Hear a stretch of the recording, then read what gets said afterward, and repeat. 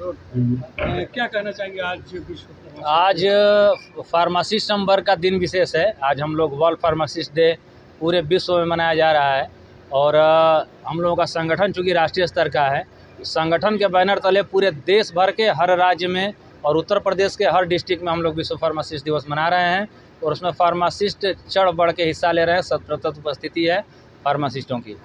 जैसा आपने कहा कि फार्मासिस्ट दिवस मना रहे हैं, तो फार्मासिस्ट की क्या समस्या है इस समय प्रेजेंट टाइम में? देखिए, फार्मासिस्ट की जॉब प्रोफाइल जो है वो विभिन्न मोर्चों पे जाए खुलती है। जैसे फार्मासिस्ट टीचर भी है, फार्मासिस्ट मैन्युफैक्चरिंग भी करता है दवा की, फार्मासिस्ट मेडिकल रिप्रेजेंटेटिव का भी काम करता है, फार्मासिस्ट का सबसे अहम रोल है मेडिकल स्टोर को संचालित करने में, फार्मेसी चलाने में। फार्मासिस्ट सभी अस्पतालों में जो है डॉक्टर और मरीज के बीच की कड़ी भी है। तो ये विभिन्न तरह के हमारे रोल हैं, जहाँ से दवा का निर्माण शुरू होता है और जहाँ दवा पेशेंट तक पहुँचाई जाती है वहाँ तक सारी जिम्मेदारी फार्मासिस्ट की होती है और स्वास्थ्य व्यवस्था में एक फार्मासिस्ट अहम कड़ी है।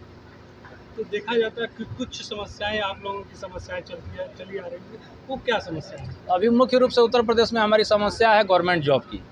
लगभग 7200 पद रिक्त हैं उत्तर प्रदेश में फार्मासिस्ट के और वो 7200 पदों पे वैकेंसी किन्हीं कारणों की वजह से नहीं आ रही है। मैं आज विश्व फार्मासिस्ट दिवस के अवसर पे आप लोगों के माध्यम से, मीडिया के बंधुओं के माध्यम से सरकार का ध्यान आकर्षित कराना चाहूँगा कि अगर कोर्ट का मामला है तो उसको सुलझा के, अगर आयोग में भर्ती फंसी हुई है तो वहाँ से हल करा के, माननीय मुख्यमंत्री जी का ये गृह जनपद भी है, यहाँ से हमारी आवाज़ उम्मीद है कि सरकार तक जाएगी, फार्मासिस्ट की भर्ती निकाली जाए।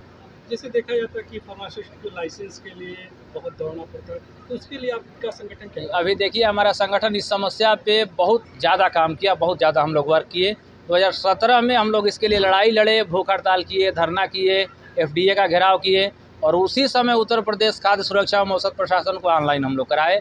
अब व्यवस्थाएं बदल चुकी हैं, FDA पूरी तरह से ऑनलाइन है।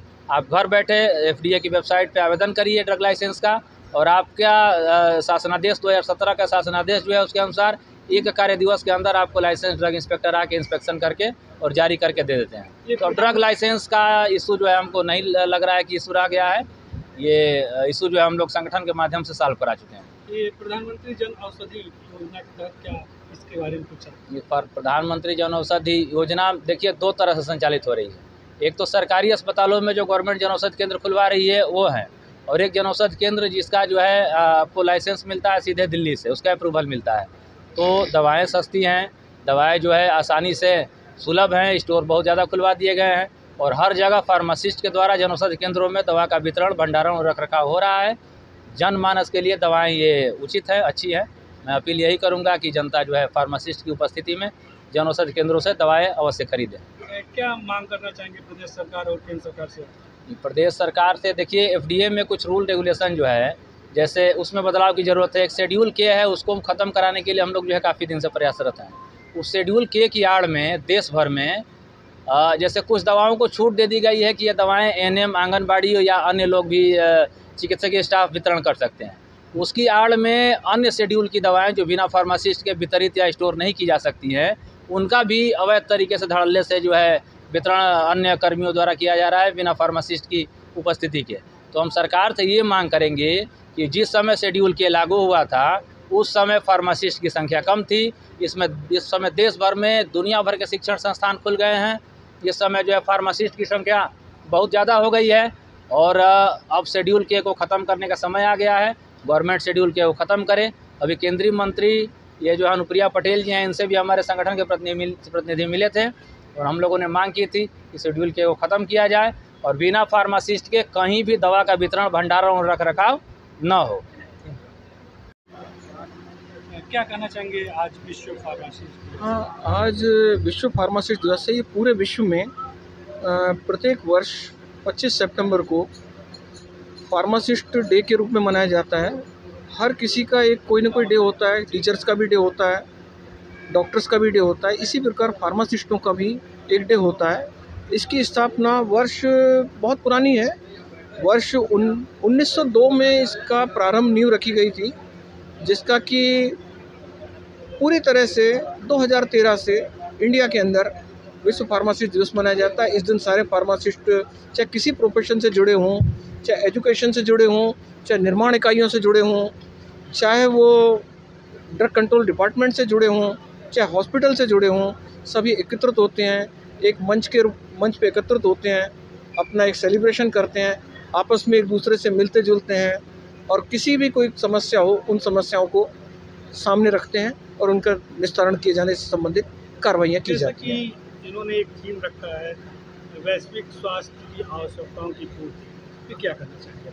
ये कहना चाह रहे हैं कि हर साल फार्मासिस्ट डे की एक कोई थीम होती है।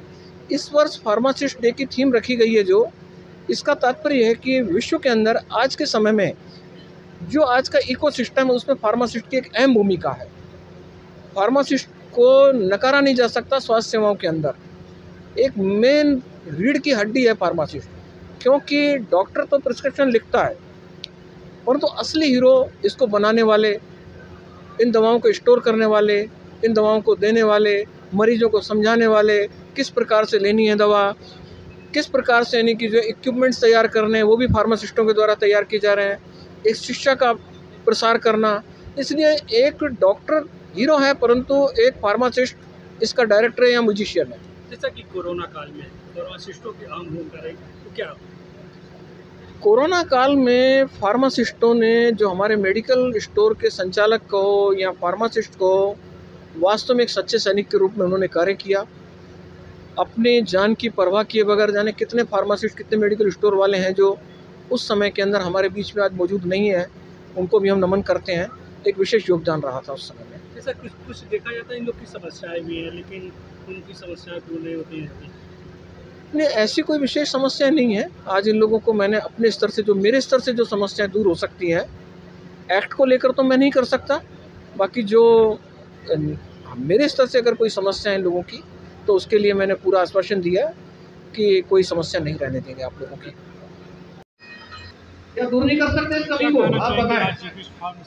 लाइसेंस को लगा सकते हैं मूल जगह। मैं रजत कुमार राय, प्रदेश संगठन प्रभारी, अखिल भारतीय फार्मासिस्ट एसोसिएशन, पूर्व प्रदेश अध्यक्ष भी मैं रहा हूं।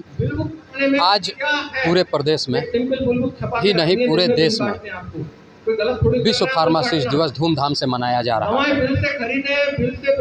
2009 से पूरे वैश्विक स्तर पे, पूरे वर्ल्ड लेवल पे विश्व फार्मासिस्ट दिवस की शुरुआत की गई थी और उस दिन से अनवरत आज के दिन पूरे विश्व के फार्मासिस्ट आज अपने दिन को बड़ी हर्षोल्लास के साथ मनाते हैं।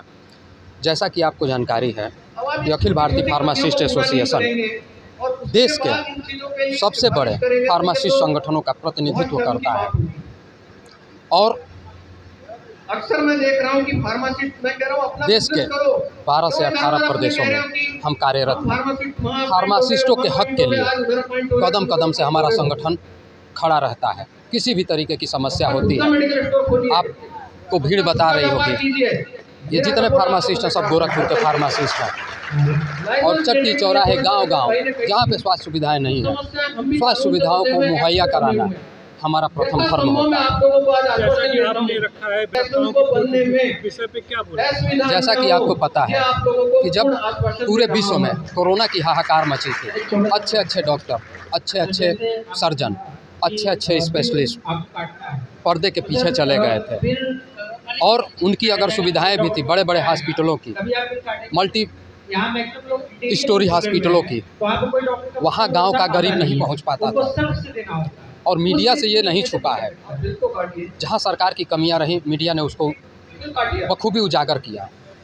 गांव गली, चट्टे चौराहे, हाईवे पे अखिल भारतीय फार्मासिस्ट एसोसिएशन के नेतृत्व में फार्मासिस्टों का कैंप लगा लगा करके कोरोना की जांच करना, दवाएं मुहैया कराना, भोजन कराना, तो ये विश्व को पता चला कि फार्मासिस्ट भी एक कम्युनिटी है जो इसमें महत्वपूर्ण भूमिका निभा सकती है, क्योंकि डॉक्टर्स तो सारे अंडरग्राउंड थे और थे भी तो लंबी लंबी फीस और गांव गरीब वहां पहुंच नहीं पाता था, पहुंचते थे हम ही लोग चट्टी चौराहों पे। तो उसी थीम को लेकर के WHO ने इस बार थीम दिया है जो आप हमारे पीछे देख रहे हैं। क्या कुछ समस्याएं आप लोग की प्रशासन से कहना चाहेंगे या शासन से कहना? देखिए, मीडिया के माध्यम से हम यही कहना चाहेंगे कि स्वास्थ्य की रीढ़ होती है। जो फार्मासिस्ट होता है वो स्वास्थ्य की रीढ़ होता है, लेकिन 2009 के बाद कोई नियुक्ति नहीं हुई है। कितनी बड़ी विडम्बना है। आए दिन नर्सों का भर्ती आता है और लैब टेक्नीशियन का आता है, डॉक्टर्स की आता है, और उतनी ही पढ़ाई हम भी करते हैं। 4 साल का कोर्स करते हैं तो बैचलर इन फार्मेसी करते हैं, 2 साल का करते हैं तो डिप्लोमा, 5 साल का कोर्स करते हैं, 6 साल का कोर्स करते हैं तो मास्टर हम करते हैं। वहीं जो एनाटॉमी पढ़ाई जाती है, वहीं जो फार्माकोग्नोसी पढ़ाई जाती है, वहीं हम सेम पढ़ते हैं। 12 सेमेस्टर की परीक्षाएं होती है, तब जाकर के कोई फार्मासिस्ट बनता है। लेकिन पता नहीं फार्मासिस्टों से क्या एलर्जी है। उत्तर प्रदेश सरकार नहीं, मैं देश की सरकारों से कहना चाह रहा हूँ कि वैकेंसी के नाम पे आपका बिहार चले जाइए, आपका उत्तर प्रदेश चले जाइए, आपका मध्य प्रदेश चला जाइए। सरकारी वैकेंसी के नाम पे एकदम नील बटे सन्नाटा है। अभी जनता दरबार में हम खड़ा होकर के हम मुख्यमंत्री से इस चीज़ की मांग किए थे कि जो मामला कोर्ट में हम लोग का पेंडिंग चल रहा है उसको यथाशीघ्र निस्तारित करके अब फार्मासिस्टों की बहाली किया जाए। और समस्याएं हम लोगों की जैसे आती है लाइसेंस प्रक्रिया में, जिस दिन फार्मासिस्ट अपना ऑनलाइन कर देता है उसी दिन से फार्मासिस्टों के पीछे चपरासी और दलाल पीछे पड़ जाते हैं। इतना पैसा दे दो, ये मानक में कमी है, वो मानक में कमी है। तो एक तरह सरकार बात करती है कि जीरो टॉलरेंस की भ्रष्टाचार पे, और वही कचहरी में बैठ करके, वही डीएम कार्यालय में बैठ करके, और ड्रग इंस्पेक्टर का बाबू और उसका चपरासी और उसके दलाल फार्मासिस्टों का शोषण करते हैं लाइसेंस के नाम पे। फार्मेसी की शुरुआत क्या नाम हुई थी, आपको कुछ आइडिया है? मेरा नाम रजत कुमार राय है। मैं पूर्व प्रदेश अध्यक्ष और मौजूदा प्रदेश संगठन प्रभारी, अखिल भारतीय फार्मासिस्ट एसोसिएशन।